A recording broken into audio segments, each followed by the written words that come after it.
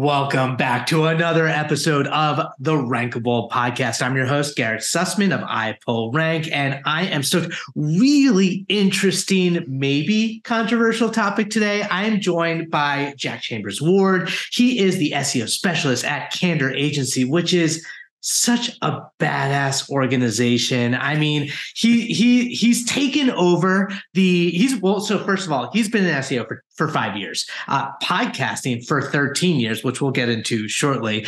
Joined Candour in 2021. He's been hosting the Search with Candour podcast, as well as he's working a core member of the SEO team. He's critical to what they're doing over at Candour in terms of SEO. And then also he does host another podcast called Sequelizers, which is all about fixing bad movie sequels, which I have not listened to enough. And we were just saying right before this, I need to listen to these because I am a movie geek myself. How you doing, Jack? What's going on, man? I'm good. Thank you, Garrett. Thank you so much for having me on. I know we've been working on this for a little while. And as you know, I'm a listener of Rankable. I mentioned you in a podcast recently how much I enjoy what you do here, the interviews and stuff that you have. So I'm really excited to be on the show. It's an absolute pleasure to be here, which is usually something I say to my guests. It's nice to kind of be on the other side for once. It is nice. And we were saying too, one of the really awesome, fun things about hosting a podcast interview with another podcaster is there's so much I mean, your voice is butter. There's so much chemistry. It's so you're easy to talk to. Your show is fantastic. Speaking of which, two things. First off, absolutely check out Search with Candour. Go back to the episodes. Every episode has all these insights, and you do such a fantastic job on your show. With you, Mark, you've taken over, but like getting guests who are a range of diverse voices, super inclusive, smart people, like really smart people who are always kind of sharing really interesting perspectives that you don't always think about. And I love the insights that come with it. The second point I'll get to is just a heads up. This is actually the first part of a 2-part co-marketing, multi-universe collide podcast situation. Multiverse is hot right now, right? That's the total thing. It's be fine. People are like sick of it. Are they? Dude, I'm a comic book geek, movie geek. I love it. But what I will say is there will be a follow-up episode on Monday that you should check out, Search with Candour. So if, obviously you're going to come away from this podcast episode being like, okay, well, that was the best thing I've ever heard. I need more of this. Guess what? Guess what? There's more coming. But today, so the controversial topic, Jack, we're talking about starting off with Google biases, which is basically whether or not you think Google's results, the search results, are biased. So let's kind of start there. Like, point blank, do you think Google results are biased? Yes. In short, yes. Just straight in with hot takes. Because I think there's an inherent bias in basically anything we create. And I'm sure we'll get onto AI and a hot topic there as well, and language models and all kinds of stuff like that. But anything that is created by humans inherits the bias of those humans, right? We can't help ourselves, for better or usually worse, from my experience. Even things like training AI models on stuff, you find that it defaults to a particular gender or a particular race for certain job roles and all that kind of stuff. And I think Google, as much as they try hard to diversify the SERPs and make things more accessible and more inclusive for so many people, there is definitely, I've definitely experienced bias in certain directions. I don't know if your experience with your clients, Garrett, you would kind of agree with this, but you do often see like similar voices coming up time and time again. Is that just a case of them proving themselves as that subject expert and proving their, double EAT and things like that? Maybe, but Google also say like, oh yeah, we don't rank TLDs. Don't worry about country specific TLDs. And then it kind of matters. And you notice that, oh, that competitor who has bestseoagency.com is outranking you. It's like, oh, what a coincidence. Well, I think to that point, first off, you call out the idea that biases comes in every flavor, right? Like it's almost like that whole concept, and we're talking about this with like AI a lot with prompts and there's this garbage in, garbage out. Like every time the way you phrase a query is going to influence the results that you get, Absolutely. right? Yeah, absolutely. I think it's the case of the language that you use. And I talked about this with clients quite a lot because we have quite a diverse range of clients in a lot of different industries here at Candour. And specifically, I work with 5 different clients, all completely different, completely separate industries. And also, it's the nature of the language that you think you're using. What's your ideal audience and what language do they use? I was talking about this. I did a talk about being a podcast host the other day with fantastic people over at Captivate, fantastic podcast hosting platform. If you want to check that out, fellow podcasters, shout out to you, Captivate. And I mentioned getting the right tone of voice for your audience. I think that is even more true, perhaps, when it comes to creating content. That could also be a podcast, for the record, for your audience in terms of creating content if you're working on a website, because if they're more knowledgeable on the subject, you need to tailor your content to their level of knowledge. Are you working as a top of the funnel introductory information hub, or are you focusing on, our customers are already industry experts, we can dive straight into the details straight away and understand, where you're going with this particular industry? You don't need to explain it step by step by step. You already know the customers are already engaged. They're already halfway down that funnel by the time they come to you and your products or services. The language we use for queries matters so much. And I think that is such an underrated and underutilized aspect of search that we don't really pay attention to. Obviously, everybody was like, oh yeah, voice search is totally going to take over the world. Yeah, that's a whole other hot topic. Oh my gosh. Yeah. Yeah. I think the way we search has changed. And even we'll talk about this on the Search with Candour episode coming up, where the whole shift from forums and stuff, when we're talking about perspectives, people just putting Reddit on the end of a thing to try and get a direct answer. Like, I want firsthand experience from somebody who has done this thing or used this product or service or whatever it is. And Reddit, for all its recent controversies, is often quite a kind of reputable source of people sharing information, and they're usually quite tight-knit expert communities on Reddit, right? If you want a technical support kind of thing, or you're really into a particular niche, like you and I being into movies, Garrett, there's a whole sci-fi movies or horror movies, or name a subgenre, there are thousands of people talking about it on forums all over the place. And I think we're kind of shifting that way. And I said we're going to bleed into our topic of perspectives from Search with Candour we'll be talking about, but there is that bias, right? That the language you use matters so much. And if you're not matching the language to the language that your users are using, then they're going to feel like, oh, this doesn't quite match up to me. I don't feel represented in this. I don't feel, oh, maybe you have a particularly large African-American audience that you should be catering to, and you're using non-inclusive language. They're going to feel prejudice against. They're going to feel that bias of oh, right, yeah, they're just defaulting to typical, middle European white audience rather than catering to the actual people who are searching, because we use different types of language. Me as a Brit, I will search in a different way than you in North America, Garrett. Oh my gosh. Yeah. So many good points there. And it's funny because one of the questions I wanted to dive into, and we'll get to eventually, is different examples. But as you're going through this, I just in my head am coming, all these examples are coming out, whether it's, on the one hand, it's not even just subjective language. Even objective language can have biases. One thing that I always come to is the query of, and I'm a big coffee drinker, right? So it's that query of, is coffee healthy for you versus is coffee unhealthy for you? Yeah. And, we're still trying to get to that answer of the health benefits or cons of coffee. Depending on how you phrase it, you're going to see different results. And so that feels like it should be a more objective type of answer. It's not just gender or race bias. And yet we still have that. I'm curious. And so many other answers come to mind, so many examples. You mentioned the audience thing. I'm thinking about the recent example with Anheuser-Busch and Budweiser, and having a conservative audience versus a progressive audience with their advertising campaigns. And to your point, the way they would search for that are going to be, those two audiences are going to search completely differently, and their content typically speaks to different types of audience bases. Do you see the same issue beyond Google, on the large language models like ChatGPT, or on social media? I think it's worse there, if anything, from my experience.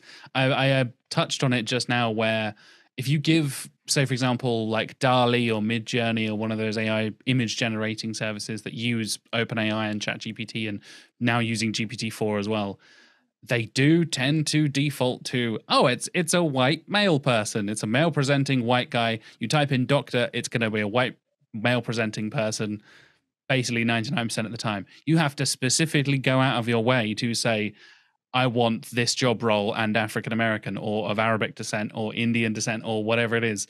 You have to go out of your way to kind of specify, please don't just create a white dude, because there's enough white dudes around, right? As two white dudes right here, Garrett, I think we can attest, there's plenty of us around. We don't need any more representation at the moment. There's plenty of representation around. And I think because Google, again, credit to them, like following up on what you were just saying there, they make sure they try to prove and diversify and make things objective. They want you to include pros and cons for your services. So there's the whole kind of establishing trust with your audience to prove that you're kind of a trustworthy source. You shouldn't just say, hey, come and check out my product. My Jack's coffee is the best coffee because it tastes delicious and Garrett's coffee sucks. Yeah, that's not an objective review. That is a very biased, very subjective review. And Google wants us to kind of prove ourselves as subject experts by saying both pros and cons. And I think ChatGPT, again, not having full access to the internet and all that kind of stuff, really doesn't do a good enough job of that, in my opinion. A lot of the answers you're going to get are going to be filtered through whatever zeitgeist is happening at that time. Obviously, I think it has the cutoff point of 2021 still for a lot of the Bing AI stuff as well. So you're not even getting the most up-to-date information if things have changed as language, as inclusivity and diversity changes and things like that. It's a touchy subject, but I think there is, like I said, inherent bias because it is created by humans. And the vast majority of successful tech people happen to be white men. So kind of, you know. No, I mean, to that point, I think it is, a reflection of society and problematic elements of society. Like the representation of Western society in technology is going to look different than Eastern civilization and society. Like that's just two examples.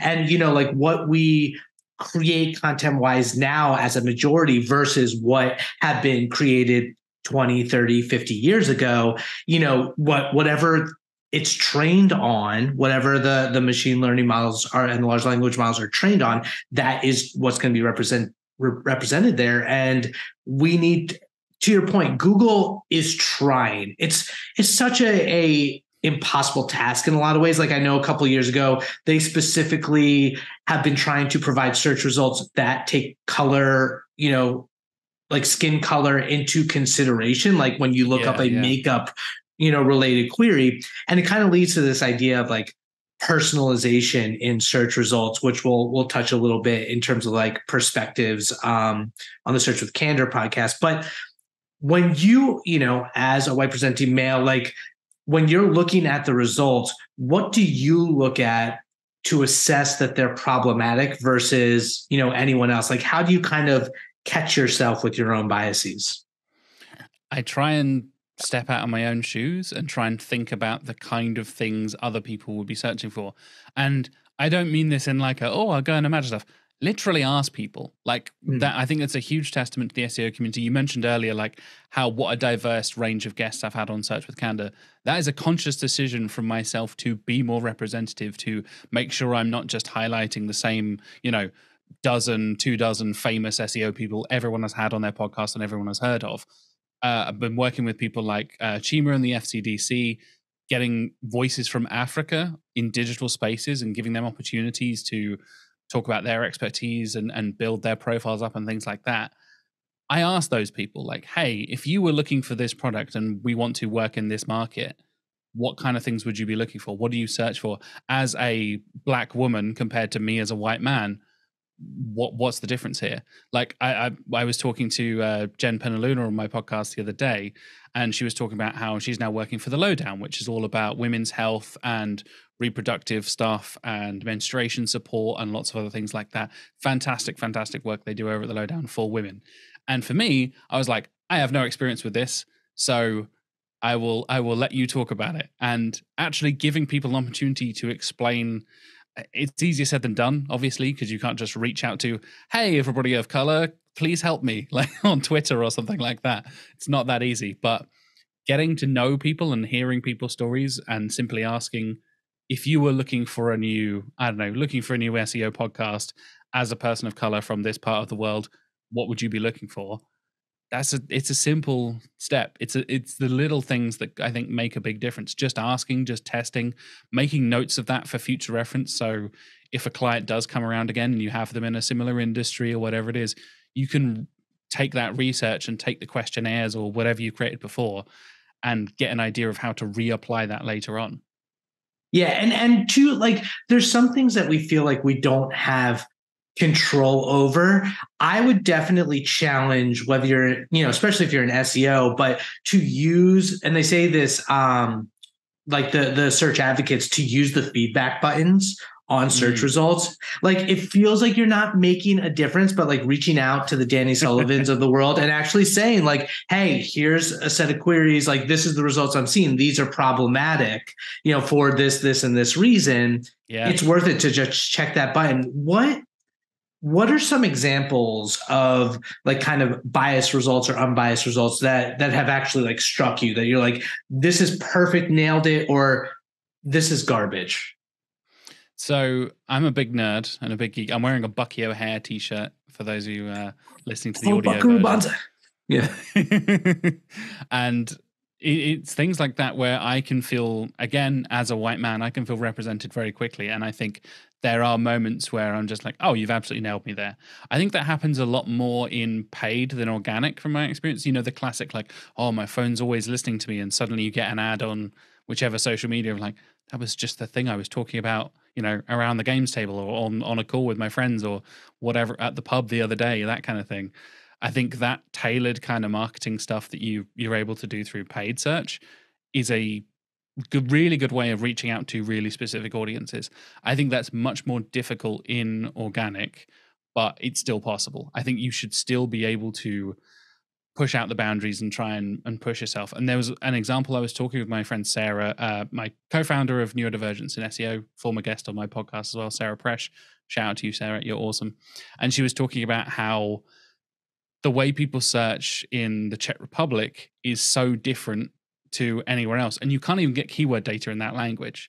So even just trying to do her job as an SEO, most of the tools don't have the Czech language as an option. So what do you do? Like, I felt kind of privileged being a native English speaker, being like, oh yeah, cool, I can get away with that kind of stuff. So as you said earlier, it's not just gender, it's not just, race or color or religion or anything like that. Language is an element there as well. And you and I, as native English speakers, Garrett, we are pretty privileged in that way as well. And yeah, just testing SERPs, just trying different things, literally putting in something like you would never think to search can make a huge difference. And I've had a couple of things where I thought, so if I was the perfect audience for this, what would I put into the search bar? If I'm looking for nerdy t-shirts and geeky t-shirts, do I care about color? Do I care about size? Do I care about the brand? Do I want to be thinking about, oh, it's from the 80s or the 90s or, that kind of thing? There's instant. I'm quite a big guy as well. I'm 6'2", like 260, 270 pounds, something like that. So having it in extra large, double extra large, triple extra large, those kind of sizes, there's size inclusivity as well. I know my wife is a bigger person as well. She talks about this a lot, how so much of like fashion advertising and organic search as well, every model is a size 4, is a size 6, is a size 8. It's like, it is not representative.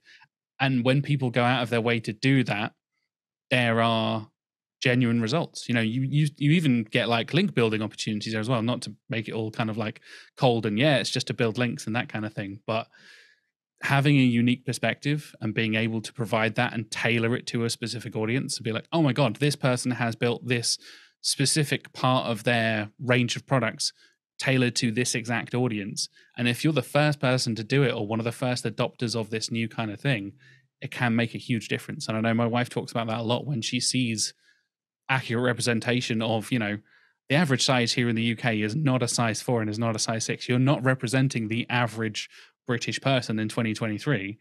Same again, pretty much across the world at this point. So having that moment of like, oh yeah, that model looks like me for that product, or even Google are talking about being able to try on with AI, even though it's on models of a similar size and that whole thing. I think that's a step in the right direction. And I think having stuff like that, being able to, as you said, match makeup to skin tones and things like that. Rihanna has done an amazing job with Fenty of having the different colors, and now Rihanna is a billionaire and makes more money from her makeup than she does from like 20 years of music. So she's obviously doing something right. That, it's funny, that's the thing that annoys me when you hear in the echo chamber of like the Twitter bubbles that people are saying that there's too much content out there, that the internet is just flooded with content. Like, I don't think that's the right framing to think about the issue. It's just there actually isn't enough content tailored to individuals or groups that is actually for the audience. Like, and this kind of leads to my next question in terms of the responsibility on Google and publishers to fix the problem. It's almost like, to your point about the average size person, same in America, if the majority of people are looking for a certain type of content, at the highest level, at the most generalized, like head term level that represents them, you would think that type of content, if made for that specific search intent and audience, would float to the top. Do you think that's on the search engine like Google to make sure that floats to the top, or is it on the publishers to represent whatever, like the actual average and also, all the unrepresented voices? Yeah, absolutely. I think it's obviously a two-way street, right? We know this in SEO. It's not just, oh, Google has to rank this thing. I made good, as much as Google say, just make good content. That's like a running joke on the Search with Candour. It's just like, well, just make good content, guys. It's as simple as that, says Google every time anybody complains about anything. It's just like, well, just make helpful content. You'll be fine. If you're not making good content, then you won't rank. And I was like, but my competitor is making crap and ranking really well. So how do you explain that? But to come back around to that, I think there's the dual responsibility. The content needs to be there and created by the publishers in order to even be available to index and crawl, right? So if it's not available to be found by search engines can't rank it. But there is the responsibility then. I think it's something Google has been pushing along with their fight back against fake news and misinformation over the last like 4 or 5 years or so.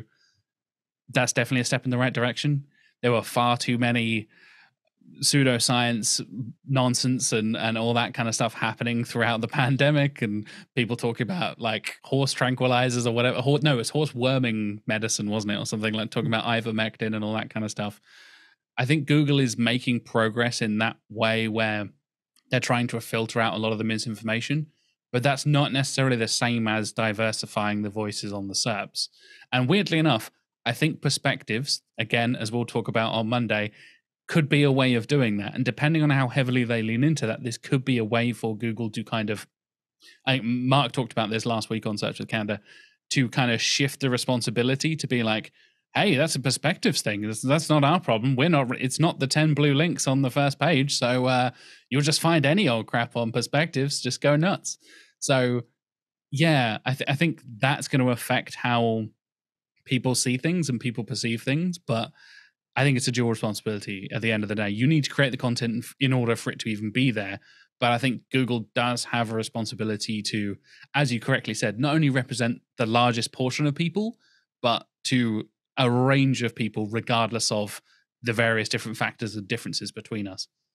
Yeah, and to kind of sum everything up, it is that challenge of SEOs of like to be the change that you wish to see, but also the fact that, whether you're an agency or your business, you're running a business and you're trying to make money. And, a lot of times content plays are volume plays where you want to get in front of the most people. And so that's where, your social responsibility as an individual might result in not the best business metrics. And I think as a business, as an agency, as a person, that's pretty much something you need to decide for yourself. But, I think both of us would agree that we think there should be a social responsibility from, to kind of wrap things up before we dive into rapid fire rankings. Are there any main takeaways of what you would implore agencies, SEOs, in-house businesses to do to handle the existing biases when it comes to Google and search engines and SEO? There's another element here that we haven't really talked about, and that's accessibility as well. And I think that is something I have talked about on Search with Candour a lot. I think that is also something Google is pushing for, is diversifying the format that your content is available in. As obviously I'm an advocate for podcasts. That's why I'm here. That's why I host Search with Candour. That's why I've been doing it for over a decade at this point. But having an audio version of your blog post or a video version or even both, just you literally, maybe the author or you get someone or, you know a podcaster or a voice actor or whatever it is, find a narrator. Even doing an AI generated thing is not ideal, but it's at least a step in the right direction. So I implore all the listeners out there, all the viewers of Rankable, to think about diversifying the format of your content. Some of my friends who are running sort of niche sites and doing real kind of like industry specific stuff, not only are they like reviewing the products and writing blog articles and doing news stuff, but every version of every article also has YouTube equivalent. It also has TikTok snippets. It also has an audio narrated version that you can click a play embedded player at the top of the article and it will read out and it says, this is a 2-minute clip. It will read the whole thing. It's a 4-minute read or it will take me 2 minutes to read it. I've seen people do that in newsletters as well. You get the newsletter delivered to your inbox and then the audio version in there as well. Diversifying it, making it more accessible, also gives you a better chance to rank in multiple places as well, because we know how much video content is starting to rank on SERPs. Short video content on YouTube Shorts and TikTok and Instagram Reels and all that kind of stuff is starting to show up in SERPs more and more. And long form video content does really well a lot of the time as well. So I think, the one takeaway piece of advice would be to diversify the format of your content and think about all the different ways you could be reaching different types of audiences. I love that. It's a great call out. And, there's less excuse now than there's ever been before with all the technology and the tools in place, that doesn't even have to cost you an arm and a leg to do. Not that that should be the main consideration, but you probably have a smartphone. So you probably have all the technology in your pocket to do those 3 things I just mentioned. You can do video, you can do audio, you can do transcription, all on your phone at the click of a few buttons, essentially. And YouTube does it for you. Just grab the transcript. There's so many ways. Anyway, Jack, dude, I mean, this is hard when you have 2 fun podcasters who geek out over this stuff, because it's like, and I say this in a lot of my episodes because I adore the guests that I bring on here, and you are no exception. Like, I could talk to you for hours. Fortunately, on Monday, there will be a follow-up episode on Search with Candour. You should check out more of this conversation as we go over to perspectives. But are you ready for some rapid fire rankings, sir? I was born ready, Garrett. I am so ready. I knew you were. Okay, let's put some music up. Let's put the time on the clock and let's dive in.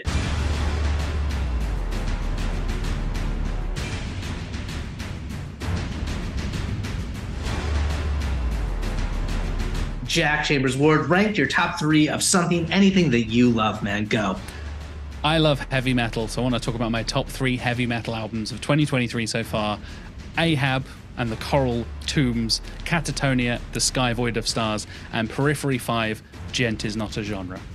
Okay, there you go. I'm going to dive in. I'm not a heavy metal guy myself, but I'm open. I'm always open to new things. Rank your best SEO marketing win. My biggest win is probably sorting out hreflangs and international canonicalization on an e-commerce client of mine, that they basically 5 times their UK traffic in a matter of months. It was a big change. They had US and Irish URLs ranking in the UK. It was a big mess. We sorted it all out. We sorted out the hreflangs, and now they are ranking in the correct places with the correct pages, and conversion rates are across the board up, which is lovely to see. Conversion rates, that's the key there. I love it. Okay, rank your top 3 SEO tools. I am going to give a shout out to Systrix, not just because they sponsor Search with Candour, but I use them a lot since working with them, and I think what they do is fantastic. The data they provide, the insights you can get from Systrix are fantastic. Some of the best rankings, some of the best keyword data Also asked, again, not just giving that a shout out because Mark created it, but it's a key part of my content strategy. I used AutoArc before I joined Candour. That's how I found out about Candour. So I like to think I'm not being biased here, but maybe I am showing my biases after all. And last of all, Sitebulb for all your technical SEO needs. I know Adriana Stein mentioned that a couple of weeks ago. Sitebulb is fantastic for just anything and everything. That hreflang issue I just mentioned, sorted through Sitebulb. I discovered it all, found out all the issues, we crawled, we sorted it out, we set up a tech tracker. Sitebulb is fantastic. Dude, great list. And it's not biased what the people also ask, because it's like, especially with the AI snapshot coming out, like the also asked questions are so much more important to your content strategy. Anyway, we could do a whole episode of that, but I know y'all talk about it. Rank your best I'll let Mark SEO. talk about that one. We'll have him on. Rank your best SEO trick or tactic. Internal links. Linking from product pages to blog posts and vice versa is a hugely underrated thing in e-commerce. I don't think I'm focusing on e-commerce. I have a lot of e-commerce clients at the moment, so it's kind of where my brain is at. And I think people kind of are aware of like creating CTAs from blog posts to products, doing it the other way around and being able to give them more information so they don't leave your site if they come in with an informational intent. They're still remaining on your site and then can link back to that product page. You're answering every step of the funnel through internal links, through connecting all of your content together. I like that. Your content has to be good because it does feel like risky to send them away from a product page. But I think if it's good, then they'll come back. Rank. Okay, this is one of my favorite questions. Rank what you love most about SEO. The variety of it all. You know, we've touched on like 15 different topics we could have spun off and do a whole other podcast about. There is always something new to learn. Like I said, whether that's technical stuff, which is not my strong point. I come from a more kind of content background, and working with people here at Candour, getting to speak to people like you, Garrett. I love learning new stuff. And yeah, I want to keep on learning, basically. That's my journey in SEO over the last few years, for sure. And that's the beautiful segue into the next question. Rank your best learning SEO resource. I think the single best resource that is a cover-all topic for absolutely everything, the one and only Aleda Solis does an amazing job with learningseo.io. It is a hub and it links out to loads of other stuff. It's got technical, it's got content, it's got link building, it's got everything. I am so impressed. I've used it multiple times myself. If I'm not sure about something, it is a perfect, oh, is that the right way to do it? I need to just sense check myself, and maybe you're working from home and nobody's available. Dive into learningseo.io, and Aleda has amazing tips and tricks across the board for that. It's so freaking comprehensive. And then the most unfair question, rank the top 1 to 3 SEO marketers that you most admire, look up to, respect. Okay, this one is biased, I will admit now, because he is my boss and he does employ me, but genuinely, Mark Williams-Cook is an industry leader for a reason. Right? I feel very lucky and very privileged to be able to work with Mark on projects, on the podcast and things like that. I've learned so much from him. I was already listening to him on the podcast before I joined Candour, so again, trying to keep my biases at bay as much as I can.